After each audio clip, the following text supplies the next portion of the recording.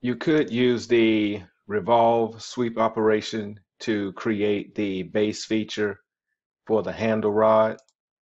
We would identify this particular view as the front view, which is the XY plane.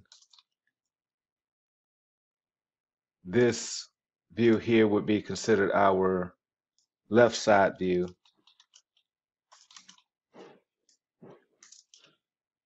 which would be the YZ plane. To use the revolve sweep operation to create the base feature, you could go to create sketch,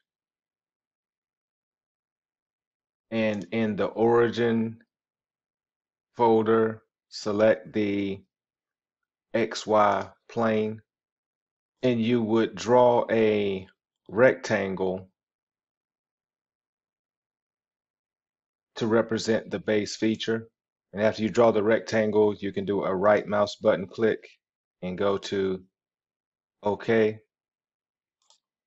So to use the revolve sweep operation, you would need an axis of revolution.